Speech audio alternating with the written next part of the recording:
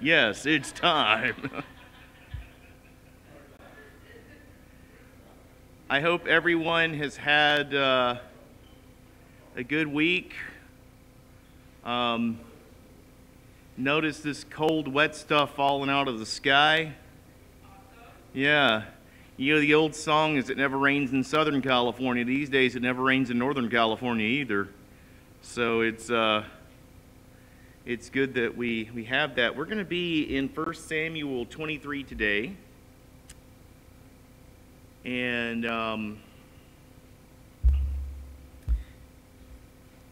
to tell you guys how frazzled I am this morning, I just came up here to teach Bible class without a Bible. But, see, this is why it's great that it's on our phones, right?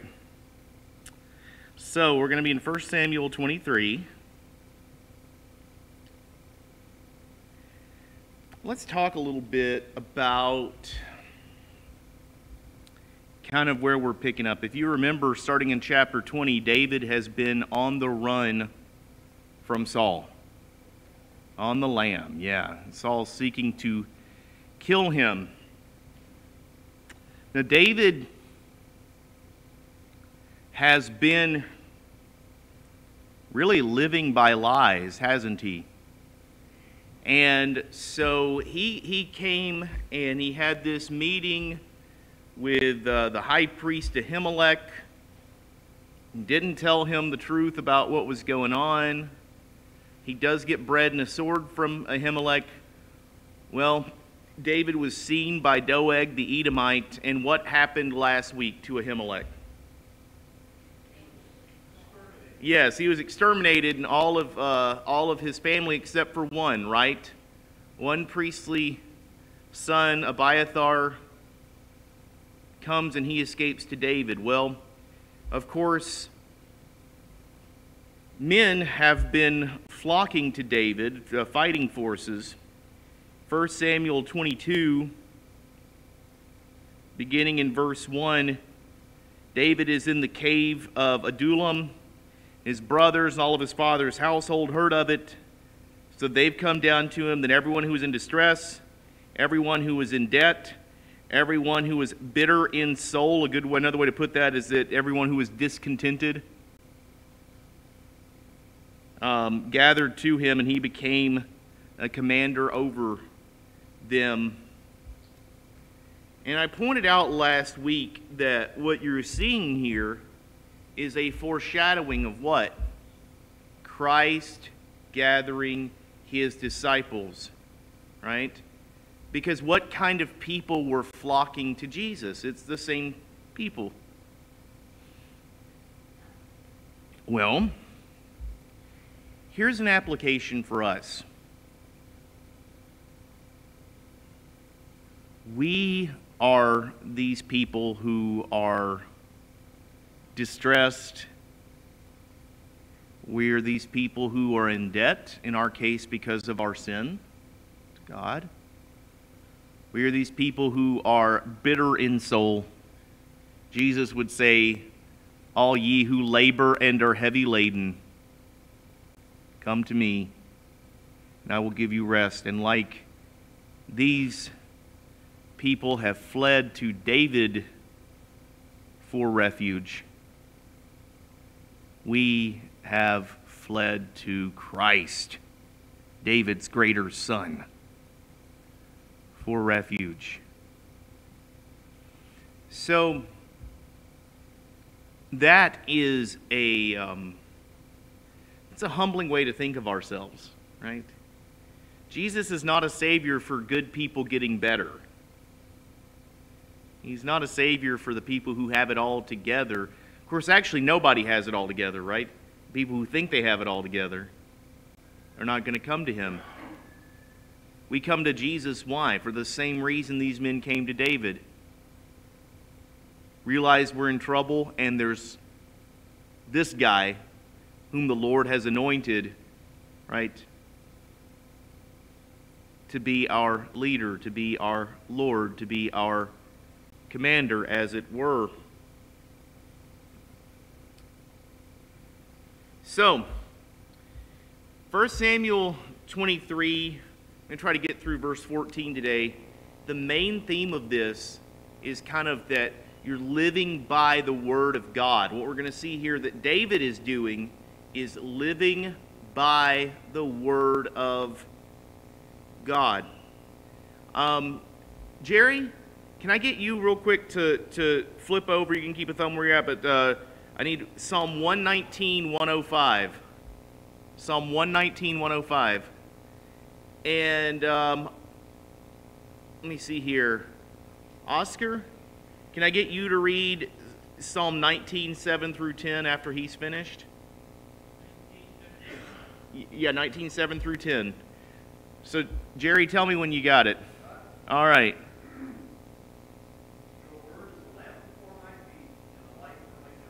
Right, we sing that, right?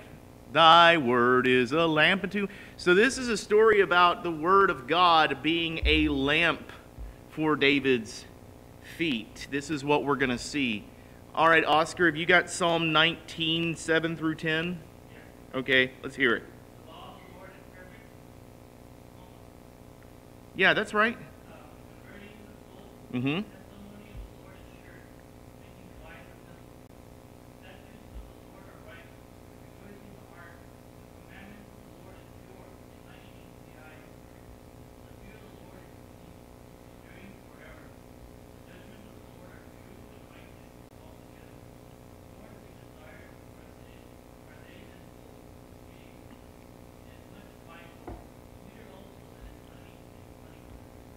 All right, so what David is doing there in that psalm is he's breaking down, right? On the one hand, it's a lamp to our feet, it's a light for our path, right? The Word of God.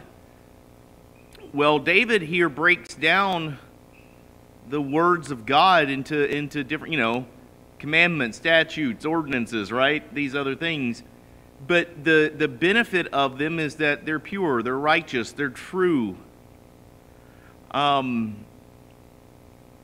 This whole section of David's story is David living by the Word of God. And the first thing that we're going to see in verses 1 through 5 is that David reigns or rules by the Word of God.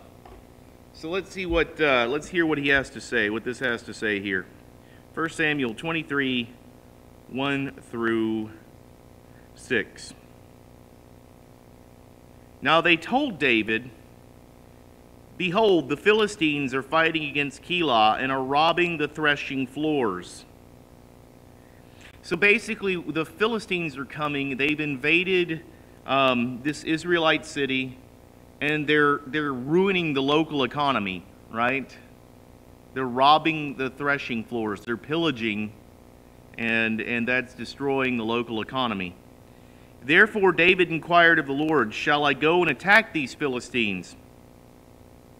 And the Lord said to David, go and attack the Philistines and save Keilah. But David's men said to him, behold, we are afraid here in Judah. How much more then if we go to Keilah against the armies of the Philistines? Then David inquired of the Lord again, and the Lord answered him, arise, go down to Keilah, for I will give the Philistines into your hands. And David and his men went to Keilah and fought with the Philistines and brought away their livestock and struck them with a great blow. So David saved the inhabitants of Keilah. Now here's what's finally happening.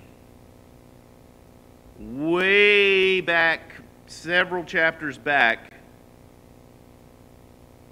Samuel anointed David king. Right? So, what is the Hebrew word for someone who's been anointed as a king?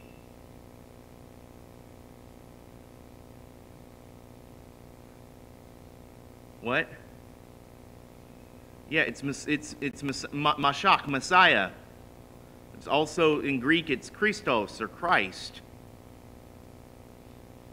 That is the word that is used of David.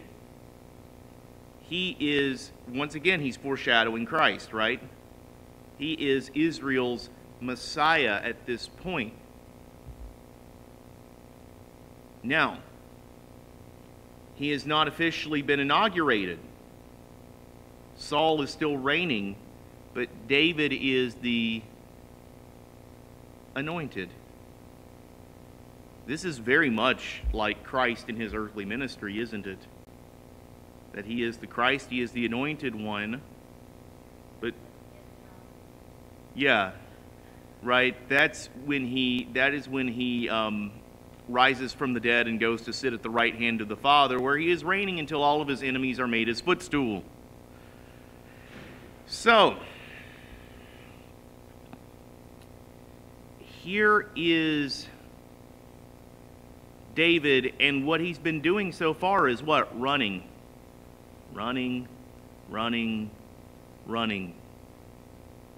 What has he finally done in chapters 22 and 23? He's finally started to accept and grow into and start exercising the authority that God had already given him. He's got forces who have come to him. He is providing refuge for the one survivor, Abiathar, of Saul's massacre of that priestly family. So David is stepped into and is really starting to grow into his role as God's anointed leader. He's starting small, right? He's got 400 men and one priest. And he's got a prophet too, we heard about in the last chapter, named Gad. But he's growing into his role. So what we've just heard here is that the Philistines are attacking this city. They're raiding and pillaging the grain. David is like, okay, somebody needs to do something about this. So he inquires of the Lord, right? And he says, Lord, should I try to take this city? And God says what? Do it. So, but when David comes to his men and tells them the plan of what he's going to do, what do they say? We're already on the run, man. What are you thinking? Yeah, pretty much. Like, we're going to go show ourselves in public, right? And what does it say in verse 4? When the men of David are afraid, what does David do in verse 4? Right, and the Lord answered him, arise and go down to Keilah, for I will give the Philistines into your hand. David reigns by God's word. Notice what he does and what he does not do. Does he give his men a pep talk? No. Does he lay a guilt trip on the guys for being afraid? Does he just twist their arms and try to force and coerce them into going? He inquires of the Lord. He seeks a word of the Lord. Yeah.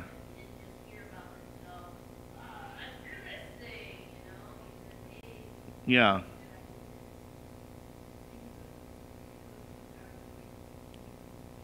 Yes. I want you to think about this. And think about how kind of we've been doing, and I say we, I mean the American church at large, okay? Not just Central. But think back on your experiences, because most of us in here have been Christians for a long time.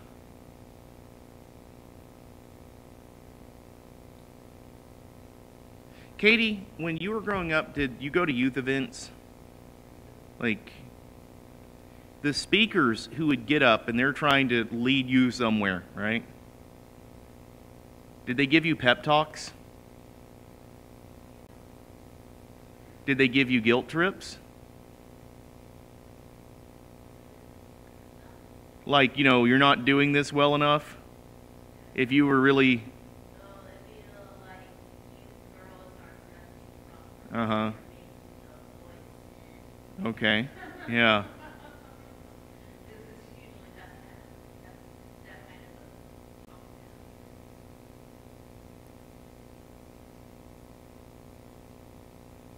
Most of the time,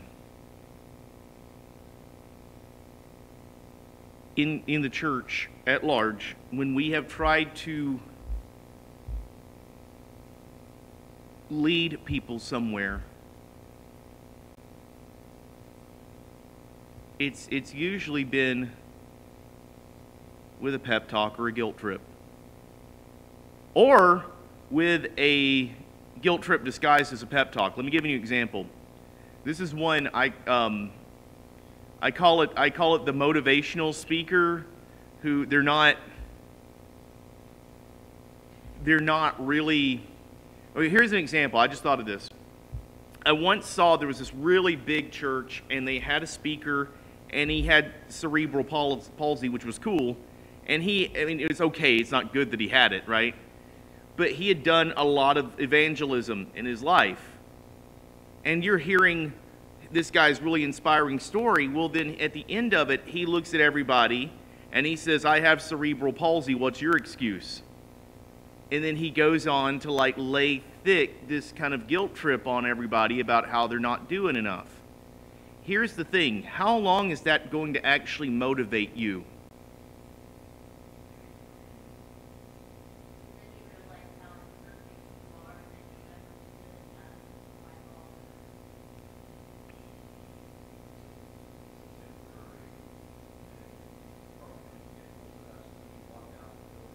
Yeah, because what I noticed, there wasn't a lot of Bible. There was just, look what I did. And Katie, now here's the thing though. It's good to know, that we are not, quote unquote, good enough, because that's when we are weak, that's when we rely on the Lord. Yeah, I know, but when you're seeing what another guy did, you're never going to be as awesome as cerebral palsy guy. So why bother? Right. This is not the method David is using, is it? That's what I'm saying. There's no emotional manipulation. There's no bullying. There's no strong-arming. There's no guilt trip. There's no pep talk. There's just, guys, we're going to inquire of the Lord. Again, we're going to seek the word of the Lord on this, right? And then when they have a confirmation of the word of the Lord, they go out and they strike. And guess what?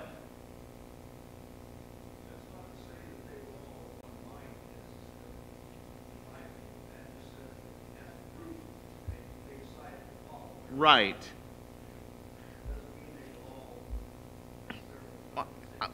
Well, yeah, I mean, I don't, because that's the other thing. Only in TV shows like sitcoms and stuff does the fix everything all at once, right? I'm sure that many of them marched into battle still. Yeah. Right. Because here's the thing about faith. Here's the thing about faith. If you want to draw a line between the faith that these guys have in David, who's inquired of the Lord, right, and the faith that we have in Christ. Charles Spurgeon, the great British preacher, he tells the story. Because the Puritans used to say a weak faith can still lay hold on a strong Christ. I love that, because how often is our faith weak, right? Charles Spurgeon tells this great story. He used to tell, he's been dead for 150 years, but he used to tell this, or however long, he used to tell this great story about how he was, on this boat between Great Britain and America, and he saw this very big, strong man, right? And then he saw this mother holding a tiny crying baby in her arms. And he kind of likened that to our faith, and the ship is Christ. See, Christ can hold the big, strong guy with the big, strong faith, right? and the one whose faith is weak and they're basically an infant, right? It's not the quality or the quantity of your faith that saves you. It's what? The boat, Christ. Yeah, it's having it, but it's who it's in. Mm-hmm.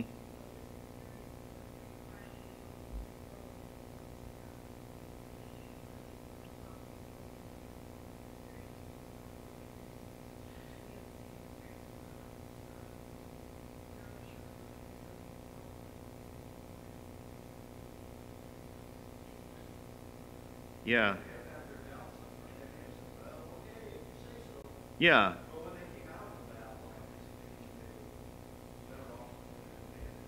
Exactly, because now, yeah. Because that's the other thing, the victory that they attained, right, that is going to what?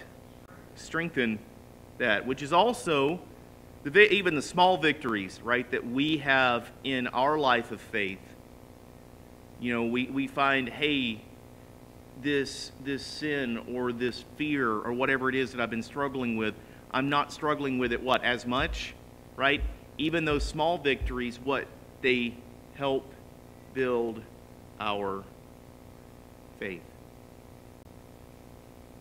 So, need to move on to verses 6 through 14. This is, I call this that David is rescued by the word of God. When Abiathar, the son of Ahimelech, had fled to David to Keilah, he came down with an ephod in his hand. Now, here's why that is significant. It's not so much because we know that an ephod was basically, it's a priestly garment. It's sort of like an apron.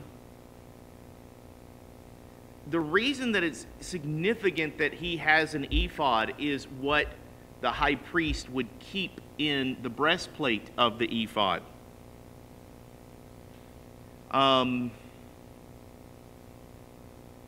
Mike, can I get you to read Exodus 28, verse 30?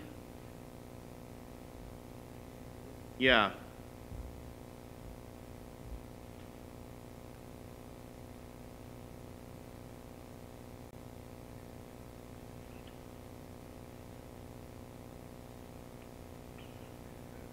Exodus 28:30.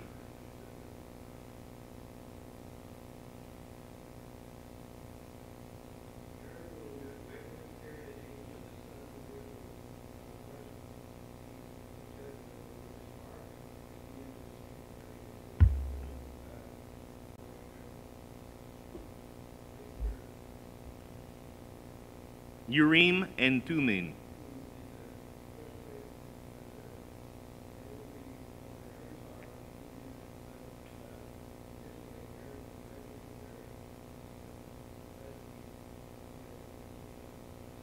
Okay, so does anyone have you ever heard of the Urim and Thummim before?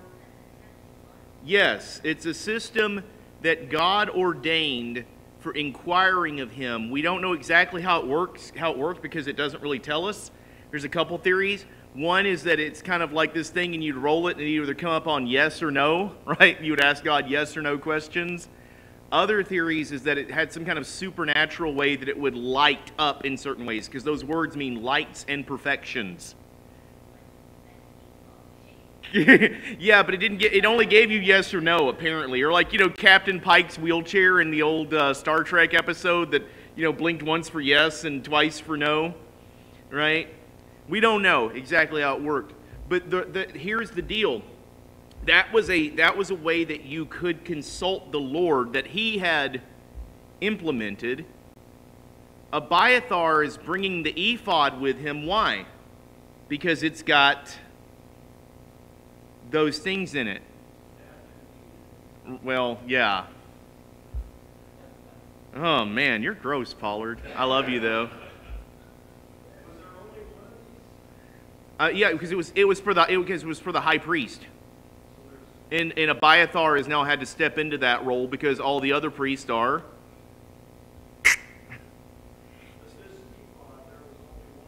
Well, no, every priest wore an ephod, but this was the special one. that had the breastplate of judgment on it, with the Urim and Thummim. And so here we go.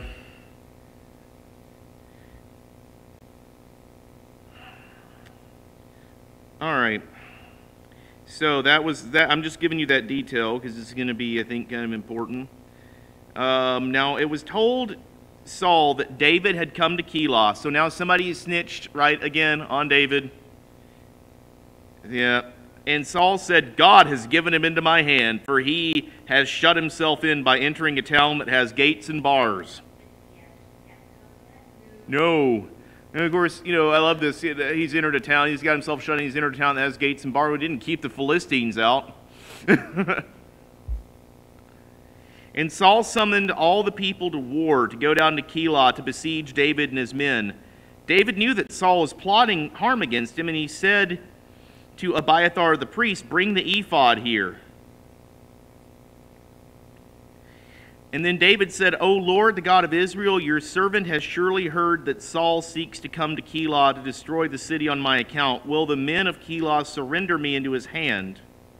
Will Saul come down as your servant has heard? O Lord God of Israel, please tell your servant. So the reason David's, this is where you would think is weird. Why is David asking for the priest's apron? Okay, because what he's really asking for is what? The Urim and Thummim. And the Lord said he will come down. So basically the Lord is confirming David's question. How? Through those. That's why there's an ephod involved. Then David said, will the men of Keilah surrender me and my men into the hand of Saul? And the Lord said, they will surrender you. Then David and his men, who were about 600, so wow, it was 400 at the beginning of chapter 22, so now they're growing, arose and departed from Keilah, and they went wherever they could go. When Saul was told that David had escaped from Keilah, he gave up the expedition, and David remained in the strongholds in the wilderness, so basically hiding out in caves in the hill country of the wilderness of Ziph. And Saul sought him every day, but God did not give him into his hand. So that's kind of where I want to leave off the story for today. So here's the thing. In this story, David now, he has just rescued this city, right, from the Philistines. Saul knows that he's there. Saul's going to come after him, so David inquires what of the Lord? Yes. Well, yeah, well, these people that we just rescued from the Philistines give us up to Saul. And the answer that David gets is, yep, you betcha. Which, I mean, that's really stinky. On the other, I mean, you know, and they've already been decimated by the Philistines, right? I mean, they've just been liberated. Saul's going to come in, because he's probably going to threaten to do what if they don't hand David over? Yeah. So David's kind of like, well, this is the thanks I get. And he goes, yeah. Well, 600. Yeah. But, yeah. Mm-hmm.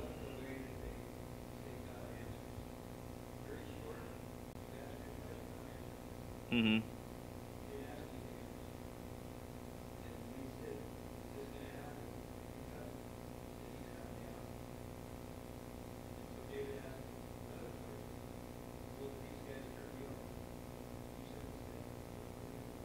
Well, and that's the thing. The Urim and Thummim could only give yes or no answers. So that's what's happening here. And I guess here's the question. Because I think David here actually presents a really good model of leadership. Why? Because he leads how? By seeking a word from God. Once again, there's no emotional manipulation, there's no guilt trip, there's no pep talk, there's no bullying, there's no coercion. There's simply what? Let us see what God has to say about the matter. Now, we do not have today Urim and Thummim. We have something better. What is it? We have the Holy Spirit, and we have Scripture. One of the things that we want, I think we want to do, whether it's church leadership, whether it's as individuals, right, is consulting the Word of God. Now, here's the issue, because here's what people want a lot of times. They want an answer that is as specific when faced with a problem as what David got here, right? How many times have you heard somebody and or seen somebody, known somebody, maybe you've been this person, and they're all like, oh man, I need to find out what the Lord's will is for my life about some certain situation, right? As if, and they're so freaked out about it, as if I make the wrong choice right now, I've just ruined everything. I've stepped outside of God's will.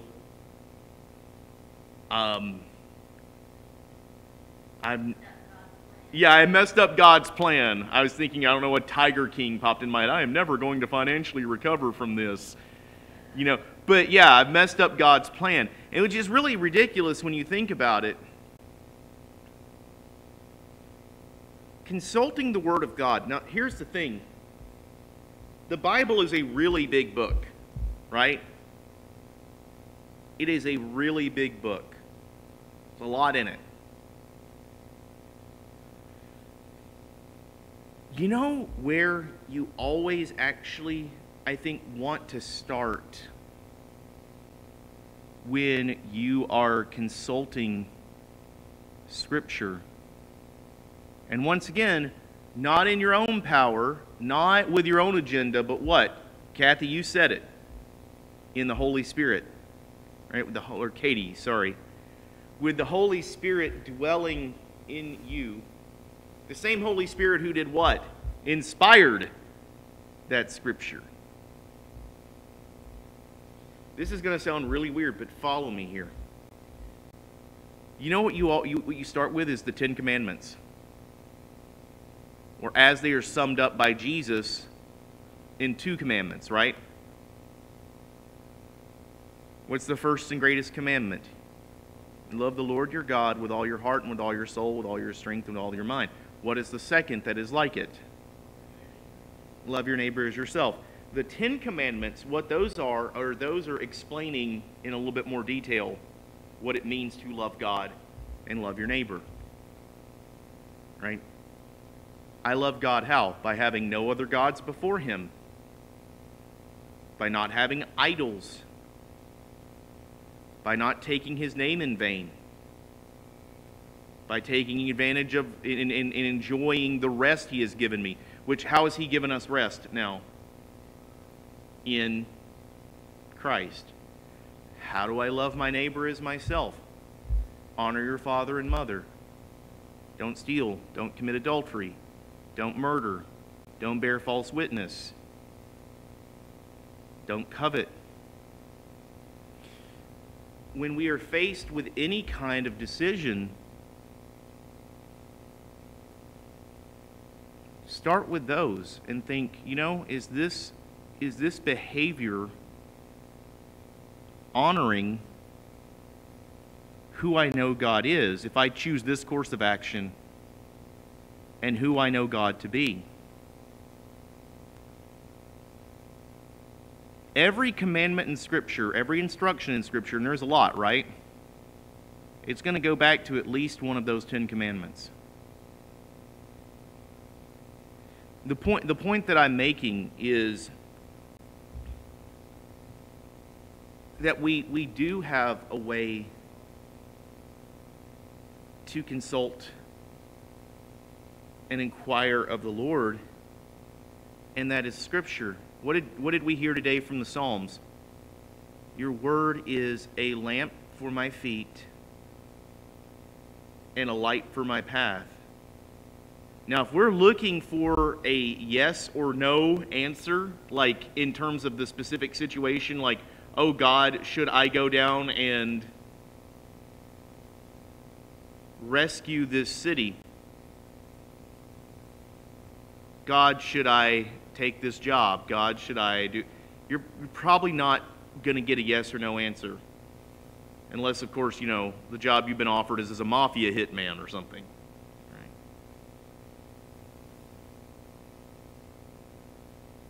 But we can weigh and consider, with the Holy Spirit guiding us, with the wisdom of other Christians, right?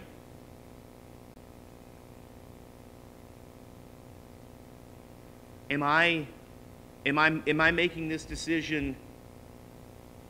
Is it going to glorify God, or am I making it because it's what's comfortable,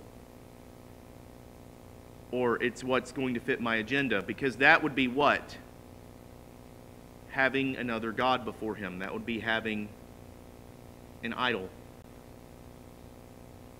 Another thing to consider, and this is where those last 6 commandments come from too, is if we make this decision, if I make this decision, how is it going to affect other people? How is it going to affect the people who are around me and right here with me?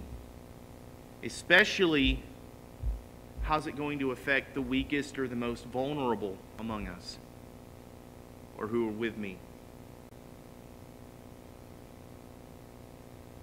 You consult God's Word. God's Word starts showing you those things. And it's not a simple, always yes or no. It is what? It is wisdom to guide you. Oscar, can you find that passage in Psalm 19, 7 through 10? Because that's where we're going to end today.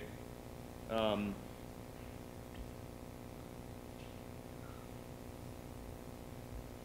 you reading from the ESV, Oscar? Oh, King James? Oh, cool. All right.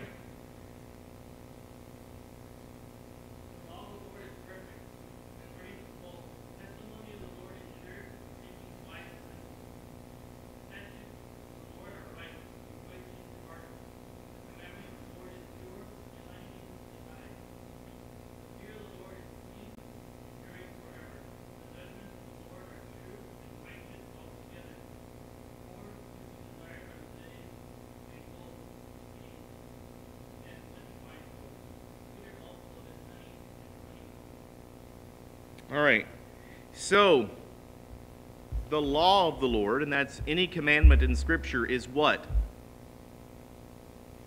It's what? Perfect. Right? So it is never going to what? Lead you, it's never going to change, and it's because God doesn't change, right? And it's never going to lead you astray, and in fact, it will, by the Holy Spirit's work in you, because Ezekiel 36 promises that the Holy Spirit will do what? Give us hearts of flesh in the place of hearts of stone and write God's laws on our hearts. Okay? So, under the power of the Holy Spirit in us, what does the law of God, which is perfect, do? Converts the soul. It changes our hearts to will what God wills. The testimony of the Lord is sure, making wise the simple. What does the Word of God do? It says that if you're simple, what does that mean? I'm ignorant. I don't know a lot. It makes you... What was that, Oscar? Yes, dumb. But it makes you what? Wise. Right? It's teaching you what? How to live in God's world, God's way. The statutes of the Lord are right, rejoicing the heart. Right? We should rejoice over what we learn from God. The commandment of the Lord is pure, enlightening the eyes. Right? Your word is a lamp to my feet and a light to my path.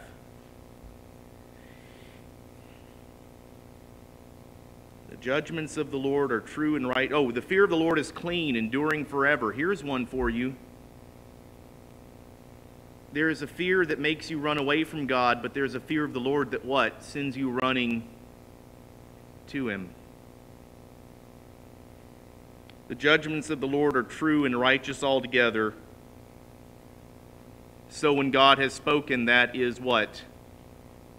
That's it. More to be desired are they than gold, yea, than much fine gold, sweeter also than honey in the honeycomb. Psalm 34:8. Taste and see that the Lord is good. We consult the Lord now through something better than whatever the Urim and Thummim were in the priest ephod. We have our great high priest, Jesus Christ, who has given us his Holy Spirit, and we have his perfect word.